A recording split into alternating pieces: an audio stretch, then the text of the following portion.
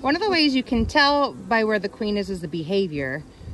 The bees are around her in a circle. That's called a retinue. And what they're doing is they're tending to her and they're spreading around her pheromone to let the colony know that she's present. So sometimes when you can't find the queen, what you can do is just kind of zoom your eyes out and just look at the overall behavior.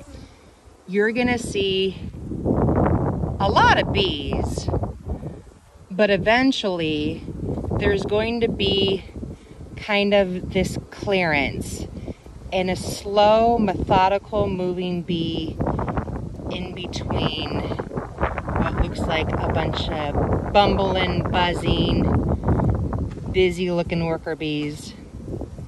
But just watch. You can see the circle kind of form, and then they're going to crowd over her.